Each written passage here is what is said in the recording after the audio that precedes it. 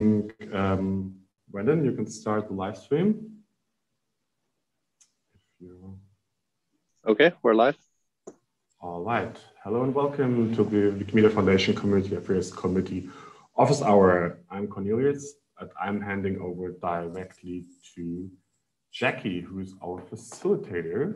Let me see, where's Jackie? There she is. Hello. Hi, everyone, and welcome. This is the first office hour for the Community Affairs Committee, and we are so happy you could all join us, and welcome to those of you who are watching after this has been streamed. So I will hand over to Shani to begin the welcome message and for everyone to introduce themselves who's here from the Board of Trustees. Thank you so much, Jackie. Hello, everyone. Good evening, good day, whenever this meets you.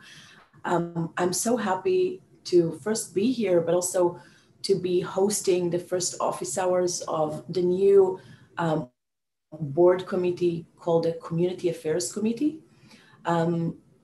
This is an experiment that we're having, so please bear with us. We're going to learn from this experiment, and we're counting on you to let us know what works and what doesn't.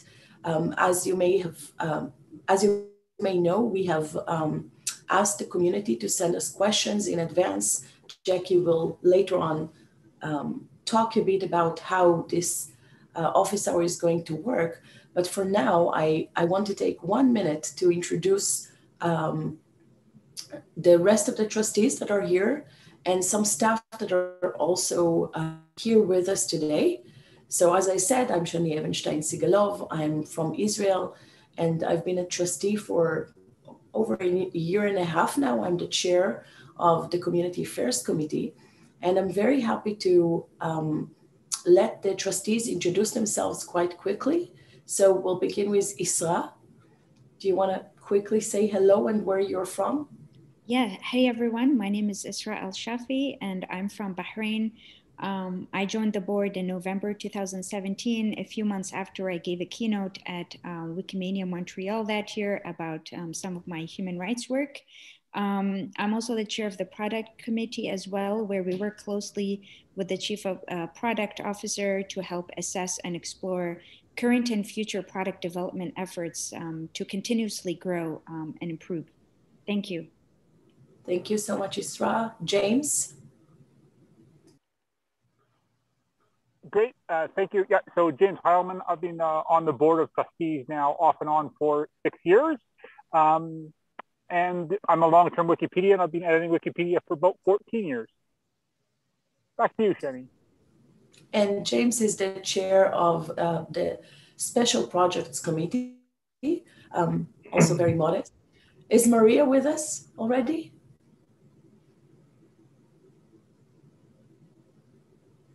We'll go. Hi, Shani. Can you hear me? She froze for me, I think. But I can go ahead and introduce myself. Hi, everyone. My name is Maria Sefidari. I'm the chair of the board. I am from Spain, and I am one of the community selected trustees on the board. And I've been part of the movement for over 15 years now. Thank you so much, Maria.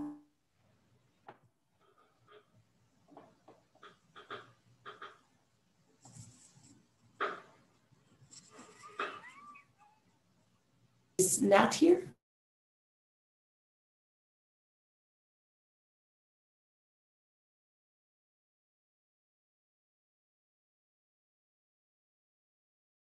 Staff that is with us today. First is Amanda. Is Amanda here? Hi, Shani. Hi.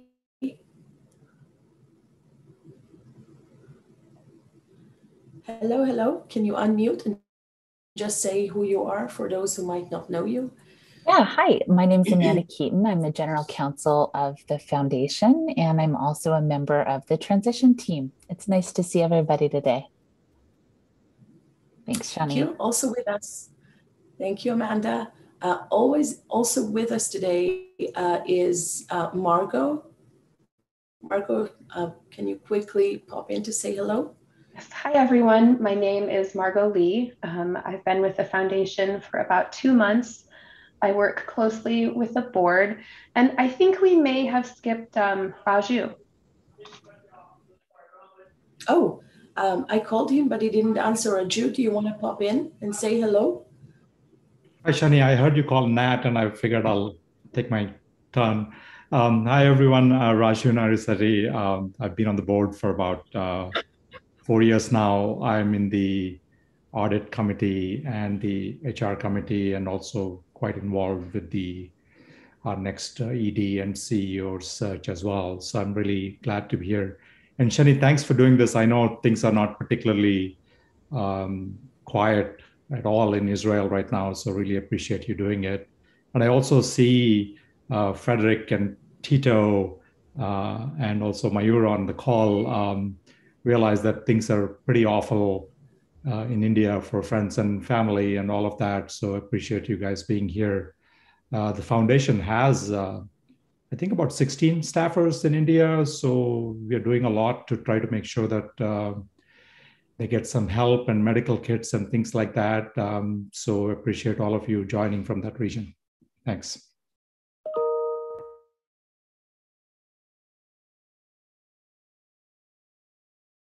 Peace and coming together and the stopping of violence everywhere, and of course for people to get vaccines and for COVID to be a bit for everyone to be in a better place in terms of health. And so thank you all for joining. And I'm going back to staff, and unless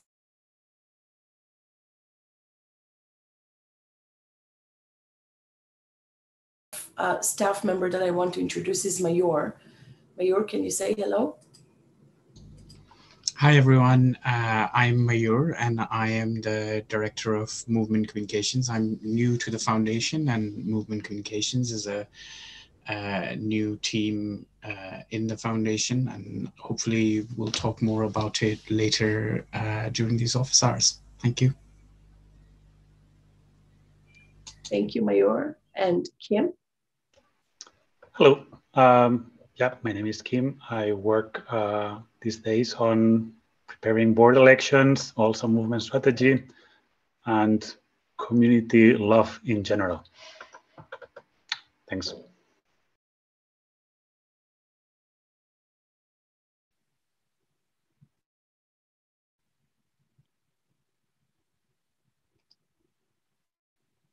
I lost Kim. I'm hoping Maggie is still here and that you can hear me. I am. Shani, the bad news, I think, is you may be cutting in and out for people. And somebody pinged me because it may be that if you turn off your background, your connection will be better. I don't know. But hi, everybody. I'm Maggie. I'm the Vice President of Community Resilience and Sustainability. Some of you know me already. Those of you who don't, I hope you will soon. Thank you so much. Can you hear me?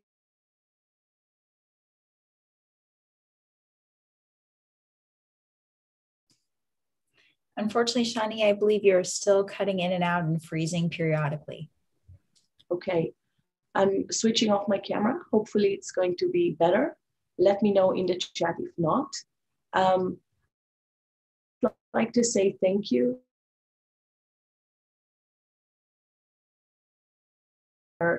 Have worked for quite some time to make today happen. And I just want to extend a huge thank you from all of us to them. And I'll cut it short because I'm not sure I'm heard properly. Back to Jackie for facilitating this event. All right, well, again, I'd like to say thank you, everyone, for joining us on this first office hour. And of course, technology, right? Likes to give us grief all the time. I am Jackie Kerner. I am a board election facilitator, and I'll be facilitating this office hour. The first 45 minutes will cover updates from the Community Affairs Committee and questions sent by the community in advance. The final 15 minutes will be an Ask Us Anything format with live participation. Questions will be asked in real time in several locations: YouTube, the Wikipedia Weekly Facebook group, the Wikimedia General Chat Telegram group, and the office hour discussion page on Meta. For those in the Zoom room, you may raise your hand using the feature or using the little function that I will put in the chat here. There we are. So you can do that there. Now, in the interest of time, let's keep it concise. And also, I need to remember this myself because I am a native English speaker, to speak more slowly because not everyone has the same comfort level with English. Now, before we begin, I have to share some boundaries for this office hour. We will not be able to respond to comments or questions that are disrespectful to people on this office hour, to staff, or anyone in our communities. We believe we can discuss things in a civilized manner and respectful way, even if we disagree on certain topics. That is something we will not compromise on. And also, a side note, please familiarize yourself with the Universal Code of Conduct. Now, let's begin. Will the CAC, Community Affairs Committee, commit to organizing its events across rolling time zones to ensure inclusion and diversity for contributors? Thank you, Jackie. The quick answer is yes. We are committed to making this much more diverse and inclusive than the first trial.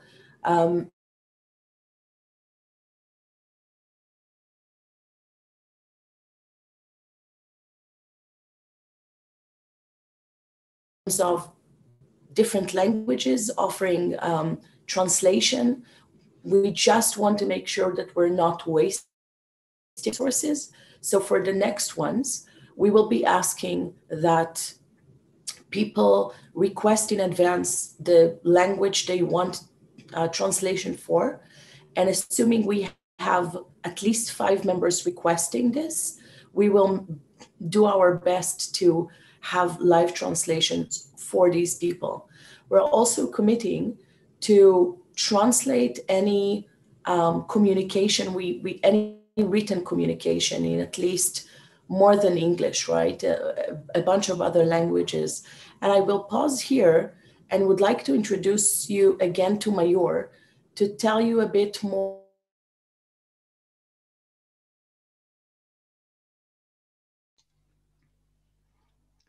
Thanks, Shani.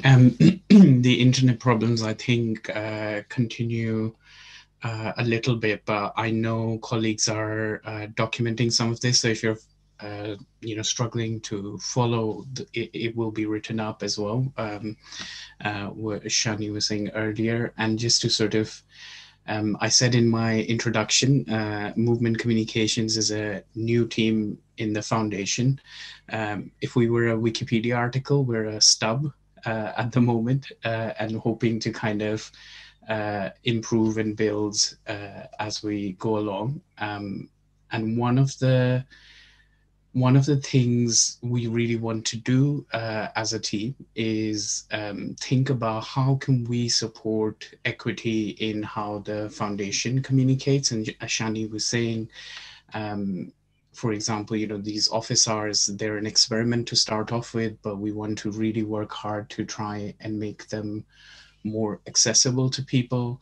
That means obviously across time zones, languages, but also thinking about other ways we can help people engage in the movement, and how we can create sort of two-way dialogue so that people can engage in a medium that's most comfortable to them. Part of this, very practically, we're hoping that starting in a few months' time, that we would have multilingual staff based closer to the communities across different time zones, so we can kind of scale up our connections with the movement. Another sort of small flavor of what we're trying to do to sort of make it more accessible to people in different languages, etc., about all the things the foundation does, is that very soon we're hoping to do a series a series of sort of short videos explaining what are the foundation's plans for next year, followed by more opportunities like this where people can ask questions. They can discuss with the staff sort of responsible for particular areas of work. And yeah, we'll continue the thinking. We welcome ideas. And actually, a lot of these ideas are coming from some of the focus groups that the Movement Communications team ran earlier in the year. You can read up more about them on Meta, and we're hoping actually to be able to share some of the findings we had about like how can the sort of communications from the foundation help support the movement better very soon. So yeah, watch out for more from us. Bear with us as this is an experiment and as we kind of build and improve things. So yeah, on the research report, I can confirm it is actually with translators. So we're, as hopefully you'll start to see, trying to live the research findings ourselves and make sure that the research is available. Because for those who might know about it, the focus groups also invited participation in different languages. So we had people participating in the focus groups in French, Arabic, etc. So we want to make sure we translate the findings back into those languages so that we can check with the participants whether what they said is fully captured. So yes, but translations do take time. So, but we are weeks away now. Thank you so much, Mayor. This is quite exciting, and I hope this will create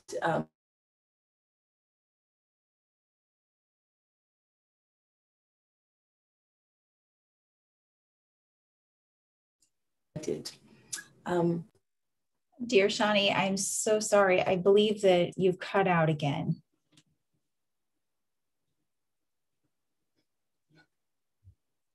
Okay, with interest of time, I'm just going to go ahead on to question 2. Shani, I'm sorry about your connection. The community tech team plays a vital role that is essential for community success. What is the plan to scale community tech to continue to be able to meet community needs as the movement grows? Thanks, I can take this on. It's really great that people appreciate the work that the community tech team has done and acknowledge the vital role that it plays. The team has grown over the years. When we started the team in 2015, it was just 3 people. Now there are 9 people on the team, including a designer and a QA testing engineer. And what the team works on is determined by the wish list survey. So if there are vital tools that need support, then definitely let us know on the survey starting in late November. We rely on your input to explore and to prioritize these needs. In addition to the community tech team, we've also got the anti-harassment tools team, which has recently been upgrading the check user tools and the blocking tools. And a new offshoot of this team, the trust and safety tools, is going to spin up in July. So, and that team will work on more projects related to user privacy and safety specifically.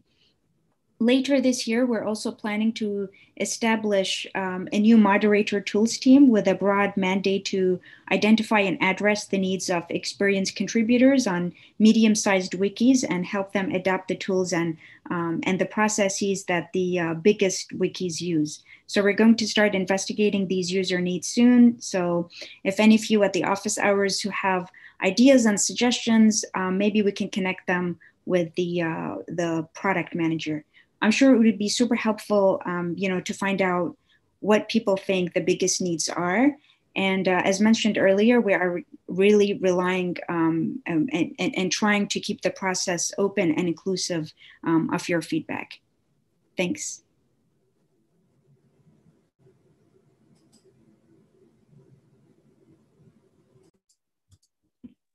Great, thank you for that answer. That was wonderful, thank you. Now question 3. When the endowment is big enough, would you announce to the cultural sector the movement has the funds to guarantee the survival of Wikimedia Commons and Wikisource indefinitely? I'll take that, Jackie. Even though the endowment predates my joining, as part of the audit committee, I have a window into that. It's a great question, right? Because the reason why the endowment was created was to get past this survival mode, which was dependent on us kind of trying to raise money year over year. And we've been very good at it, but it doesn't mean that we will always be successful in reaching our annual goals. So the idea was to set up an endowment that's separate, where we can encourage some bigger donors to put money aside. And the idea was that it would generate its income once it's fully funded.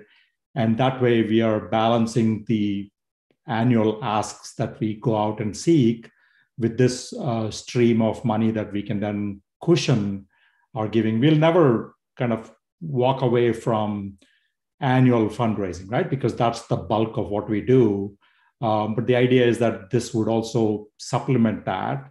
And when fully funded, the endowment will definitely allow us to ensure that a portion of the annual operating costs and needs for projects and missions, including Commons and Wikisource, would be funded. And I think the idea is to get us away from thinking that will this survive or not survive, and to have some visibility into how we can support it for a longer time. I never use the word indefinitely because none of us is going to be indefinite in anything. But in the foreseeable future, I think that is the goal, to provide that support. Thank you.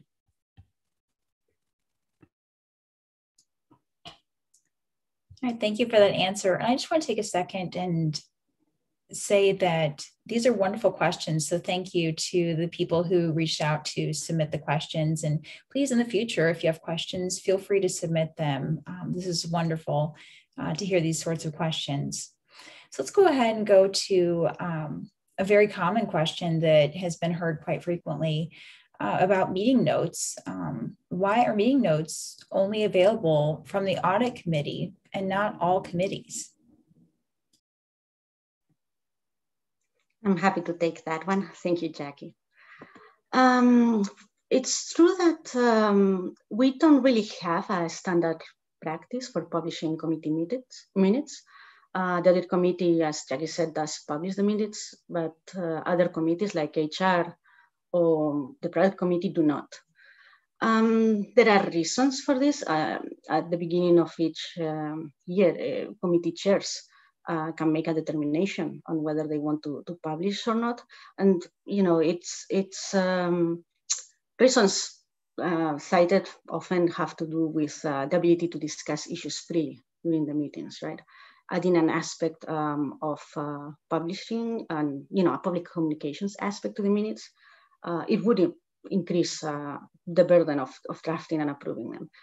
But I think that when we get these kind of questions regarding, you know, the publication of committee meetings, I think at the heart of it, the deep question is, how does the board, or how can the board improve its approach to community communications?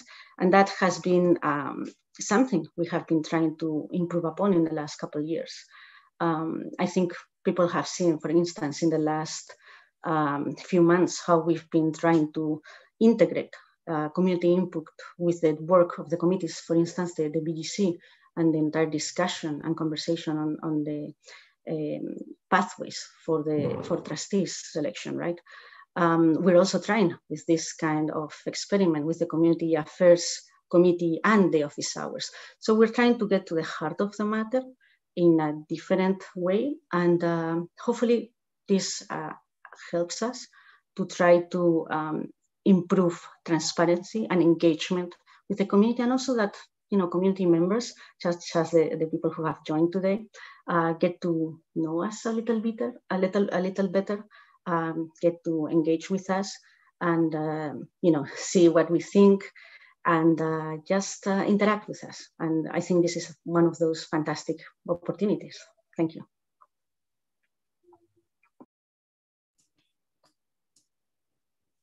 right, now I think this is a great next question.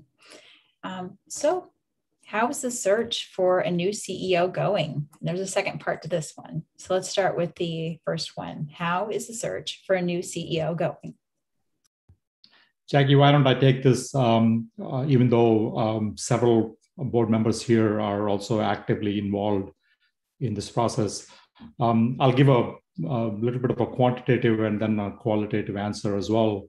So this was always going to be like a 4 to 6 month process, given the importance of this search, given the global nature of this search. And I would say that about a month and a half in, it's going quite well. The reason I can say that is there's a lot of interest in the opportunity.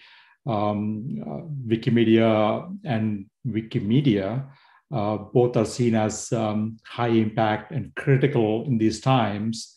And so as a result, there's been a lot of incoming interest in at least wanting to have the preliminary conversation, get a little bit more information, because we did put out a detailed job description, but obviously candidates who are thinking of throwing their hat in tend to want to talk a little bit about it.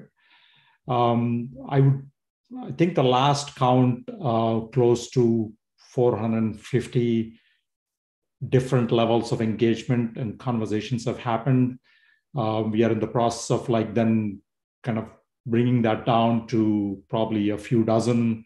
And then within that, there'll be some more conversations to try to bring it down to a manageable number of people to then kind of get into deeper conversations.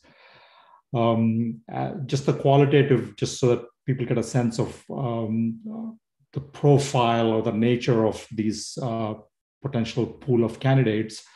We put a lot of intentionality in connecting with leaders with deep experience in the global South. As a result, I think the conversations have been pretty good. Asia, Africa, Europe, Southeast Asia, and LATAM as well.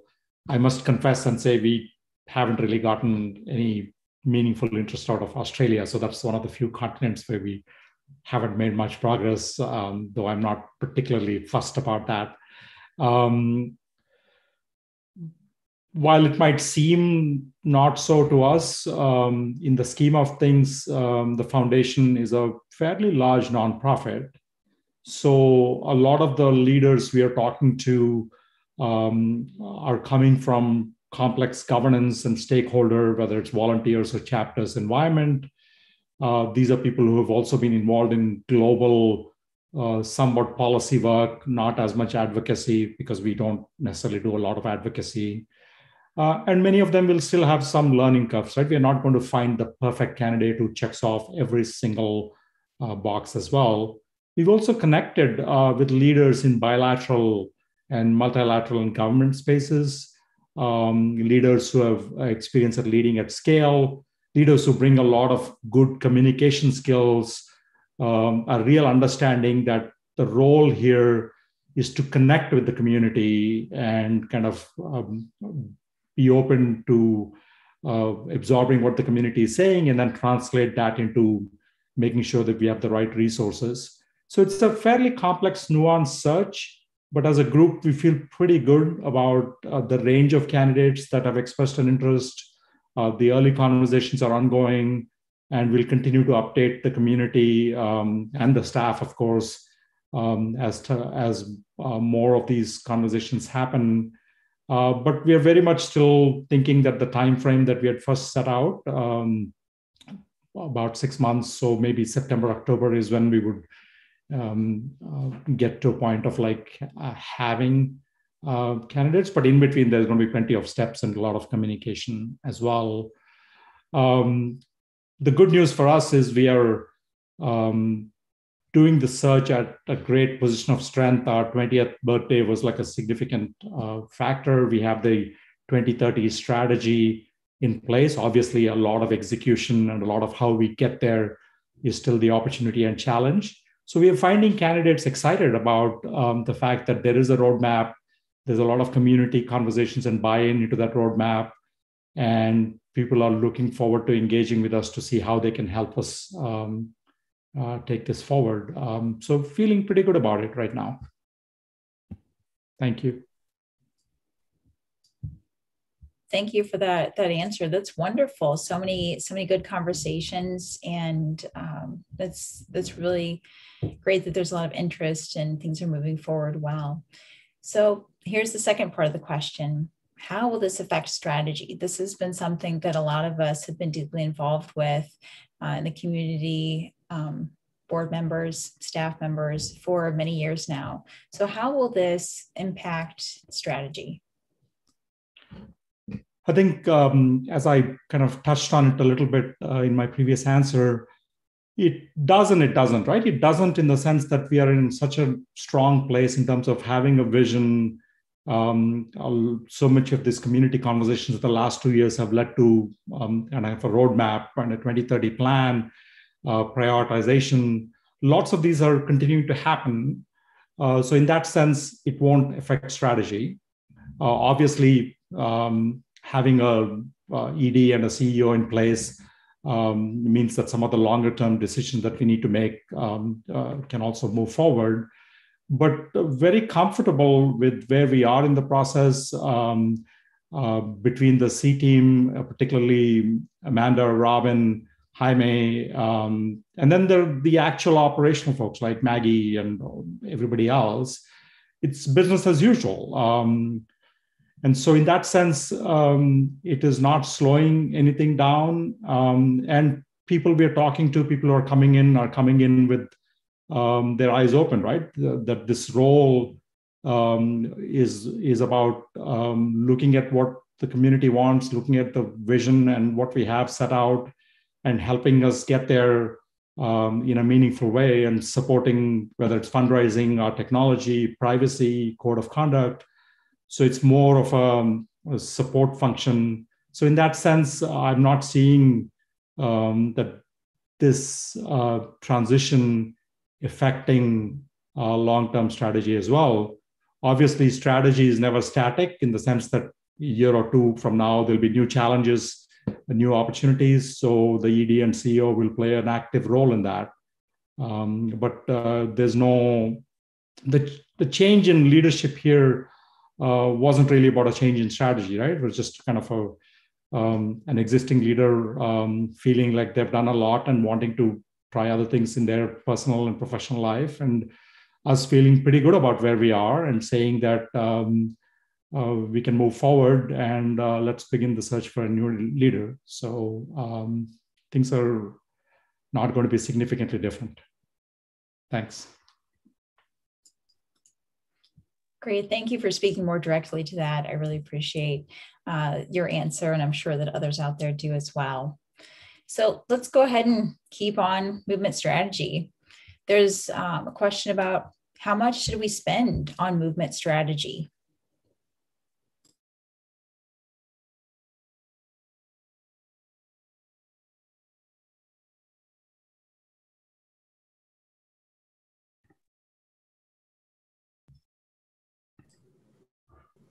Either James or Maria can take this one.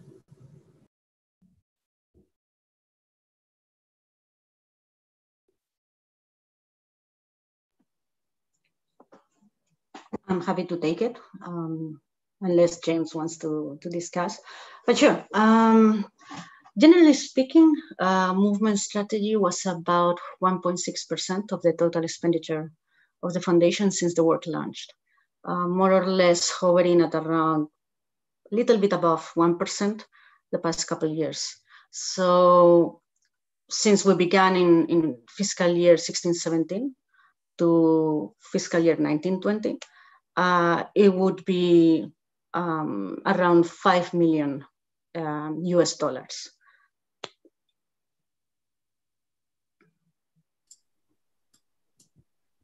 Great, thank you so much for that. All right, now there's been a question here about the progress towards creating a movement charter and a global council. Could someone speak to that? Can I interject? And somebody slap me down if this is out of process, but I'd kind of like to say something about how much we spent on movement strategy and the increasing difficulty of measuring that. And now I've raised that, so Is that okay? Yes, Maggie, go ahead.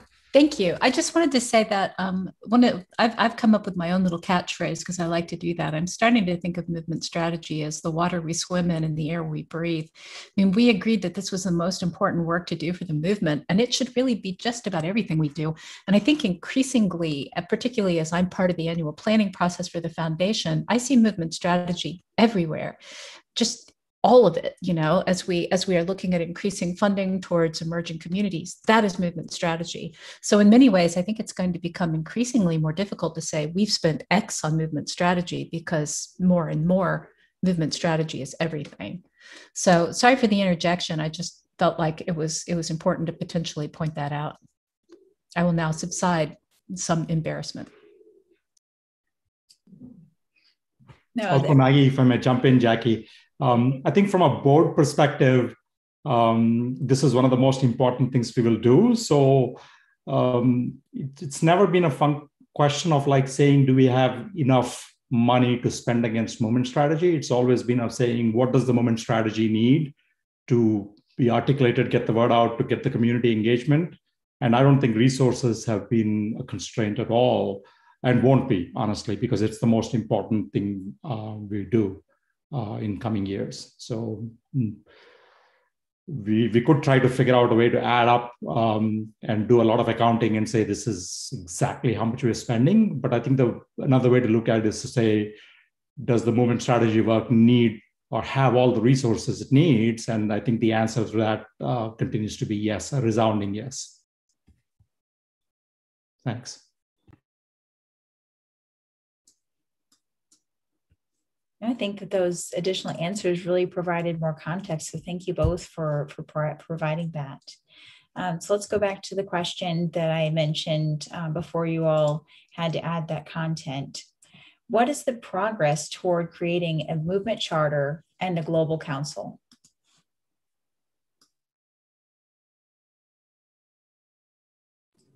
Maggie, can you please take it?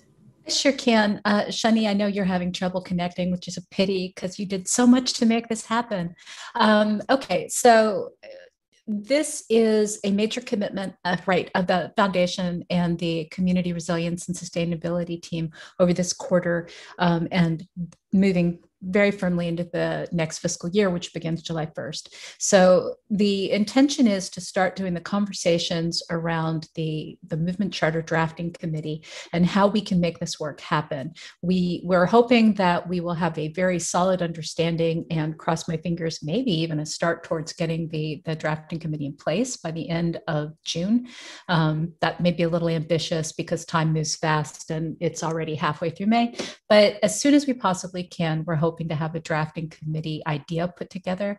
And we're hoping to provide some support to the drafting committee through a professional consultant on what it is to craft a movement charter. And then we hope to have the movement charter worked on through the next parts of the fiscal year. We hope to be able to have lots of consultations with community about how this will work, about what ratification will look like, about how we make sure that it's truly representative of the broader movement, and put together the global council based on the outcomes of that. I'm sorry I spoke too quickly. I get excited and I do that. If anybody needs me to slow down and say anything over again, please just tell me.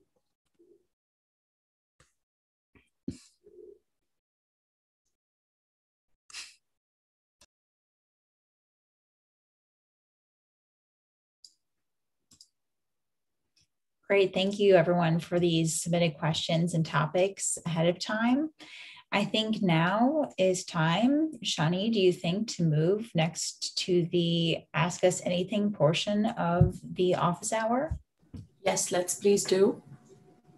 All right, great. So again, friends, you may ask questions wherever you are, and that might, we have people who are watching those channels. So for you, that might be YouTube. That might be the Wikipedia Weekly Facebook group. That might be the Wikimedia General Chat Telegram group. And that might also be on the office hour discussion page on Meta. Or if you are present in the room with us, you may either raise your hand or do this in the chat and we will get you in the queue.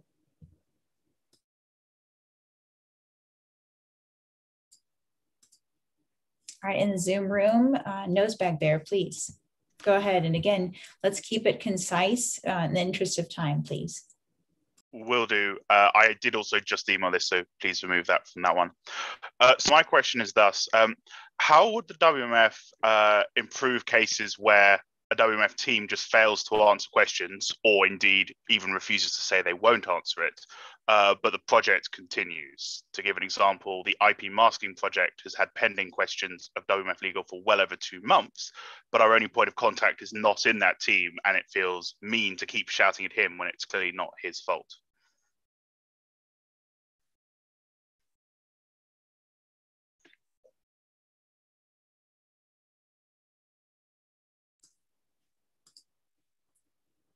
Can I ask you maybe to phrase that question a little more simply, because we do have some folks on the call who are not native English speakers. So could you phrase that a little more simply, please? Okay. So without example, how would the WMF handle just getting teams to talk to the communities when they aren't answering questions they've been asked?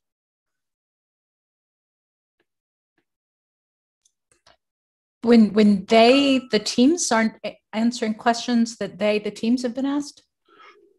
In this case, the team itself, the team running the, sorry, let's start again, apologies. Yeah, sorry. The tech team is nicely communicative, but the questions are of legal and they're waiting on legal, and legal aren't answering the questions. Okay, so I'm is it okay with y'all, CAC, if I take this one, even though I mean, what I'm actually going to say is beats me, but I want to say it a little more eloquently than that.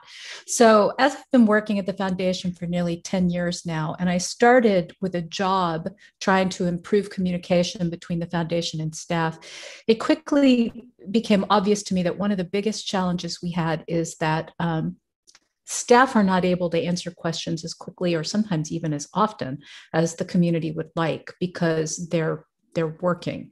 And that is not to say that answering community questions isn't important, which is why we have a whole bunch of facilitators who do exactly that. But I happen to have some insight into what the lawyers do, and these people are pretty busy.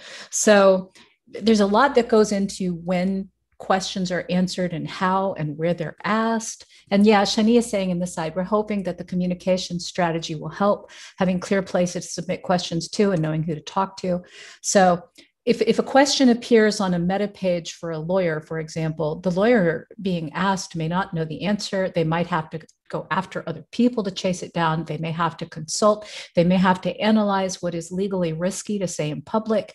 There's a lot of complexity to answering questions. Sometimes it isn't obvious to the people who are asking them.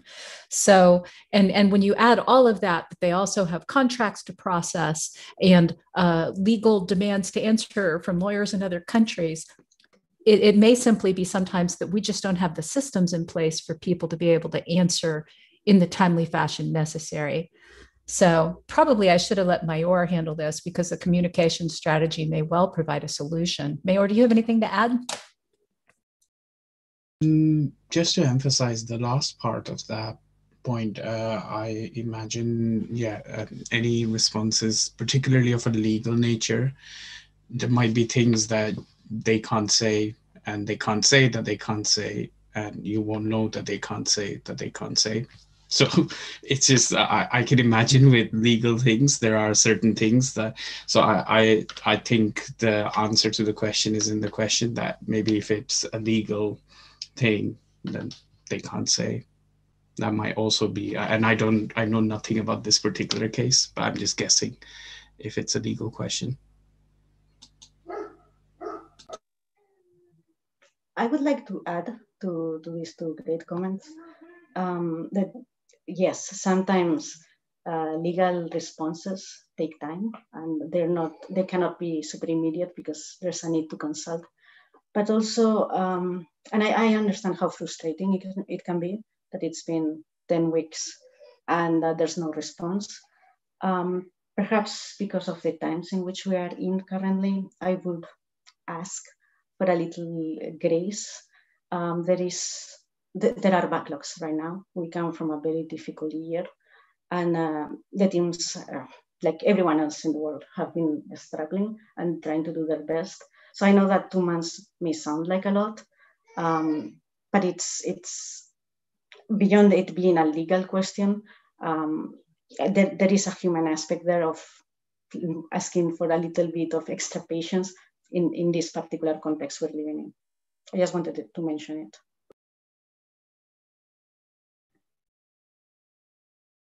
I think to Raju here, I think to Shani's point as well, the CSE can become a additional layer if something feels like completely bottlenecked and no answer is forthcoming. Good to flag the CSE, and then we could see what, usually there are always good reasons for it, but sometimes it could have slipped through the cracks or something. But so I think that could also be an additional level of bringing a response back.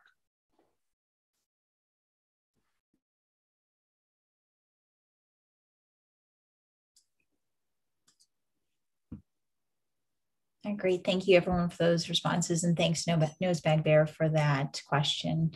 Let's go ahead and go on to another question that was received. How much have we managed to adapt the strategy in regard to how the pandemic has come to change how we interact? So let me see if I can phrase that more simply. How much has the pandemic changed the way we meet regarding strategy?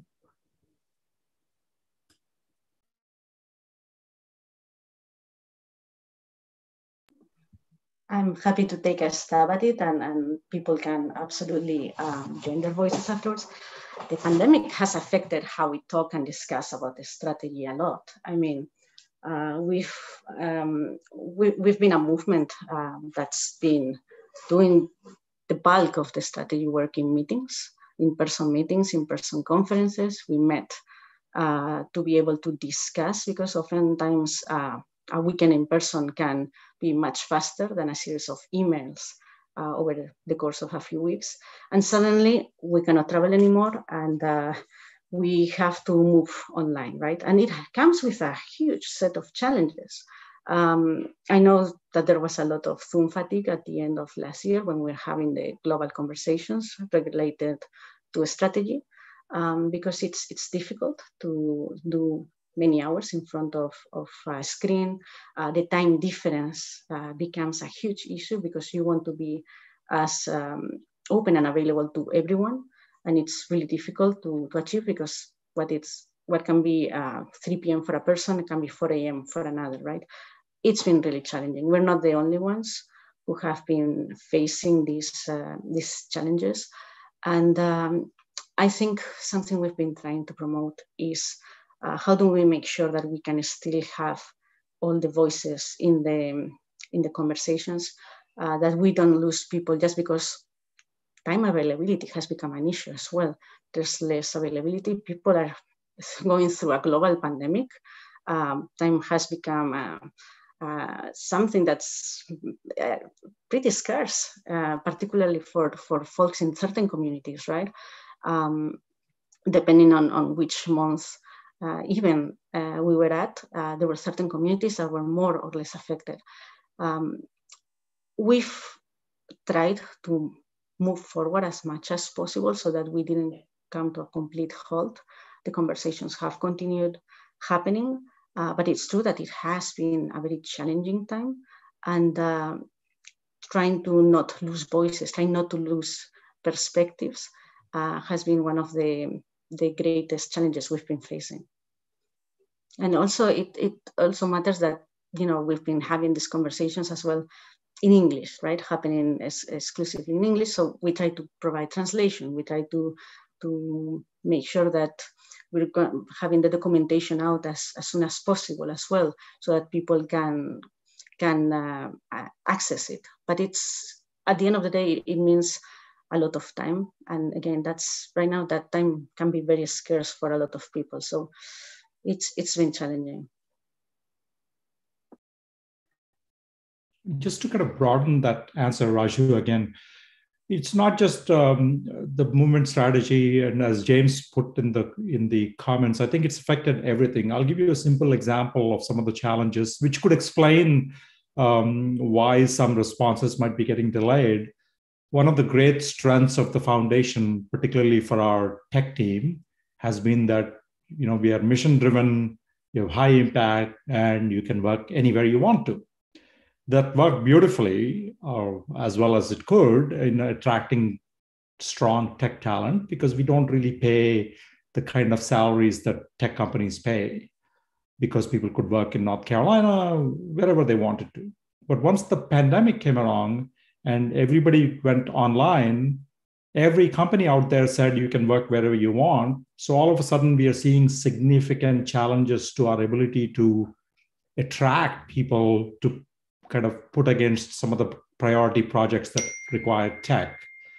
So in a way, it's affecting everything we're doing. Some things for the better. For example, even when we go back to live Wikimanias, I think the ability for a lot more people around the world, without worrying about visas and passports and travel, can now join. So I think some kind of positive elements will come out, but there are other areas where we're going to be challenged in how do we attract and retain staff. And one of the core benefits of working for the foundation has kind of leveled out. So a lot of work to be done in taking the lessons from this past year and applying some good ones and trying to kind of see what makes sense and what doesn't. Thanks. Thank you for the answers. I'm going to go ahead, and I'm sorry, I think I missed some questions from raised hands in the room. My view didn't allow me to see you, so sorry about that. So I will go to Feros, and then we'll do, and pardon me, I don't know how to say your username, so I'm just going to go for it. Veerspielcheckers or Veerspielcheckers, and then Chico. Hi, Richard Nipel, user Feros, coming to you from Brooklyn, by Brooklyn Borough Hall. I want to thank the staff and the board for working on the board elections and thinking about it a little bit creatively this time, and having the consultation about different ways of approaching it. We had an approach that sort of came up in one of the March meetings about having support for board candidates and potential board candidates, and the idea was of having thank you Jackie for posting that, of having maybe some peer mentorship from board members or from former board members to give some, have a bit of a culture of invitation. So people who might consider running might talk to someone who served in the role and get, feel that it's a real thing, feel that it's something that might be appropriate for them. And I've invited some people to participate, and thank you to those who have. And I wonder if some folks, especially the board members on the call, might be interested in participating and helping to have maybe short mentorship sessions with potential candidates, particularly trying to emphasize outreach to underrepresented communities, because I do think one of the weaknesses of the elections in recent years has been the candidate pool, and expanding the candidate pool might solve some of the problem, if not all of it. Thanks.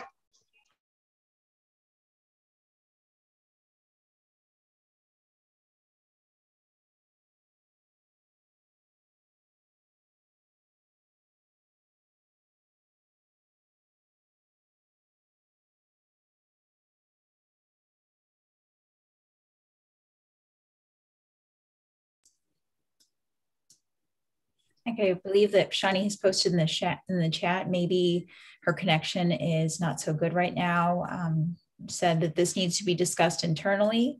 We'll do that and get back to you. So let me just go ahead and go to Veerspielcheckers. Good evening. I'm Jonathan, which can be pronounced as Veerspielcheckers. Question for the board. Please, can we have a visual search routine on Commons, i.e. a search routine where we can say, please, can we show us what images look like this image, either of one that's on Commons or one that's off it, so we can say, okay, we have a photograph of this particular building that we can't use for copyright reasons. Do we have one of the same thing on Commons or something similar to it?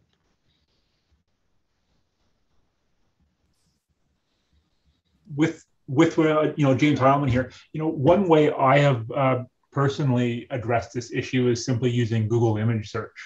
And then, you search for the image on Google, you limit that search to for images to commons, .org, and then it will show you what images on commons look like the image you've dropped into your search box.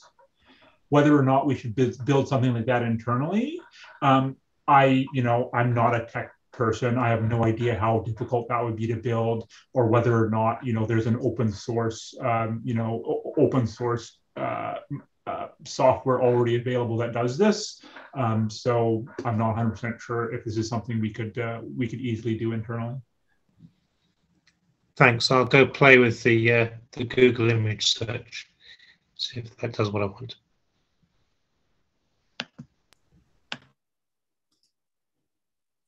All right, great. Now I'd like to invite Chico to ask your question in the room. Hey, my question is a little bit more challenging, and I understand we won't have definitive answers here, but I want to ask on Raju's point that he mentioned that more companies are allowing for remote work now. And one of the things that strikes me that would improve WMF's ability to hire people would be to stop the practice of moving salaries based on the person's place of residence. So basically WMF pays very differently based on where that person, that staff or contractor lives. And so my question is, what's the board thoughts on that, even after the pandemic and more remote work becomes more widespread?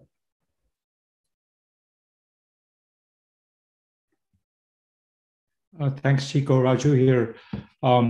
To be honest, it's not the level of granularity that this board typically gets into, right? Where our role is to say, ask the questions about, is there anything we can do to help if we are facing challenges to staffing, retaining, asking questions about if the retention rates are falling, or if some priority projects are slowing, and saying if the issue is people, then asking the question about what can we do to help? Is it a bottleneck of resources? But I think one of the staff members should take this idea back to Robin, who heads up our talent management. Obviously, it involves making a decision that is long-term, right? Because these are decisions you don't want to make on a tactical basis. So I think it's a suggestion that the staff can take back to the TNC team. Thank you, though, for suggesting a way to deal with it.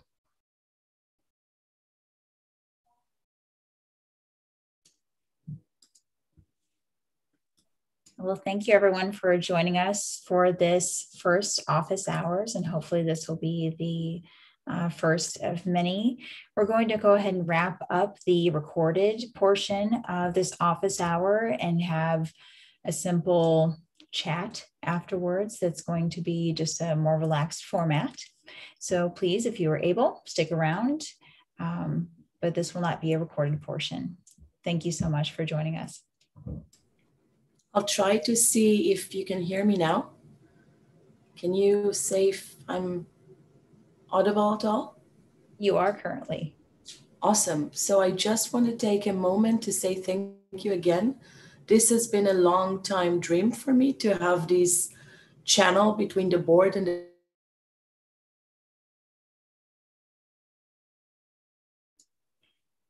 Shani, I believe we've lost you. Perhaps turn off your video for this closing.